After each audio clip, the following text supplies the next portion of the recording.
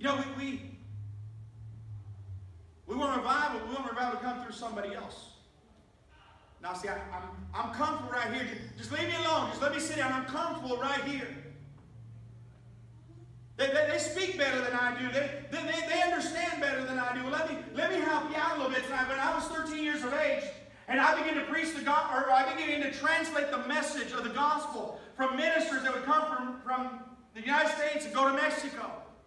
I didn't know. I was 13 years old. I was in Bible school, but I didn't know nothing yet. Some might argue I still don't know nothing.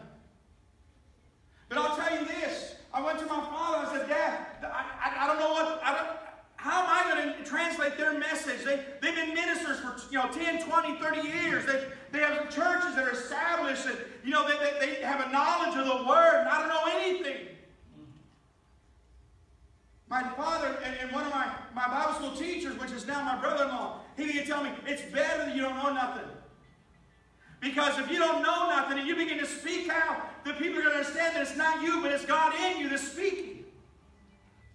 So I want to challenge you tonight. As I told you a couple of Sundays ago, when God begins to give you a word for somebody, don't doubt it. Get up, move, go, speak it, minister as God leads you, as the Holy Spirit leads you. And when you begin to pray and you don't know their need, you don't know nothing, they're going to say it must be God, because nobody else knew I was going through this. Nobody else knew my needs. Nobody else knew my tears. But it must be God, because God sent them to speak into my life.